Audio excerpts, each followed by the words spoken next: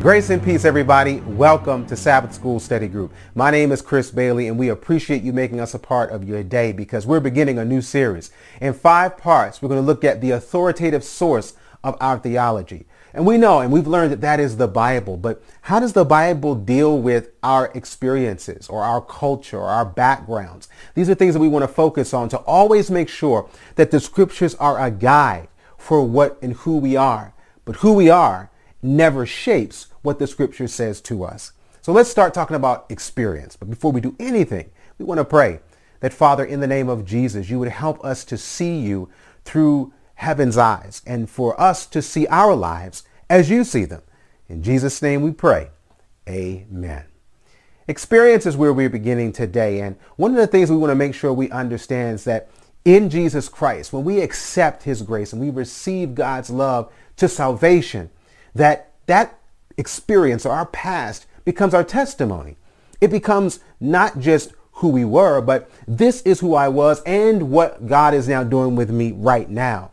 So with our experience becoming our testimony, we don't want to get rid of that. You can't. It's what you've been through. It's your past. But how is that shaped by the scriptures? Well, one verse gives us some light. In Romans chapter 2, verse 4, it says, "Or despisest thou the riches of his goodness and forbearance and long suffering, not knowing that the goodness of God leadeth thee to repentance?" It's the goodness of God that leads us to repentance. And so as a sinner saved by grace, now that we're in Christ, all that has happened in our life, it doesn't change what has happened, but the impact that it has and what it means to us now, it's different. It's the testimony. It's the test of what God's grace has allowed us to go through, what he's allowed us to overcome, and what he has refused to let crush us to now be where we are today in him. So that's why experience is valuable. It's not just valuable, but it's essential to our story, because that is our story. It's not just an AD experience after Jesus' death and our accepting of it, but even the BC, even the other side, it's important because it gives meaning to when we met Jesus and accepted him. Another one to consider is in Titus chapter 3, verses 4-5 says, "But after that," focus on that, "but after that the kindness and love of God our Savior toward man appeared, not by works of righteousness which we have done, but according to his mercy he saved us by the washing of regeneration and renewing of the Holy Ghost." These verses together make a beautiful reality, in that verse 5 focuses on what God's grace has done for us and what Jesus being in our life, and obviously the reading and living now by the word, the impact it's had. But those first few words where it says, "but after that," or "after this," or what is the this and the that? That's our experience. It's how we've lived, and it's what we've done, whether it was good or bad or somewhere in between. After all of that, this is now the work that the Lord is doing.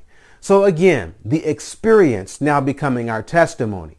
Remember though, it should never be the test of our faith.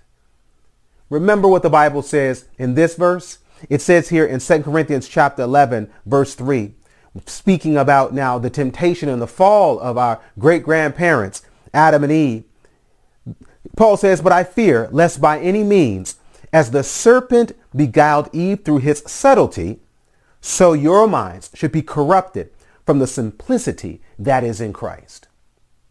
He was cautioning the church there at Corinth to avoid a sensory religion, but rather that they would have a scriptural faith that takes what they're going through and it always shapes it and it guides it. But it's not the experience guiding the word. Remember the subtlety that Satan used to use this serpent now to beguile Eve, and to get her to focus on what she saw more than what God said. And it was her trust in her experience that allowed her to get away from inspiration. And the Bible is very clear. It's very concrete. Remember, it's an anvil, not to oppress us, but it is what anchors us and keeps us from coming this mishmash, well, I feel and you feel, relative religion that now becomes all about us rather than about the one whom we're supposed to worship. The Bible keeps us in that point, and the Bible allows us to always have a faith that's resting on Christ's righteousness and never our own. And that's important because just like I wouldn't count on my righteousness to win me to God, the gospel good news and the power of the cross is that now I'm no longer relying even on the bad that I've done to keep me from Jesus any more than my good would get me to him. So with this in mind, that's why we need the Bible. And that's why our experience, it's a beautiful testimony to what God has done. And what God is continuing to do is what he promises to do in our future, no matter our experience.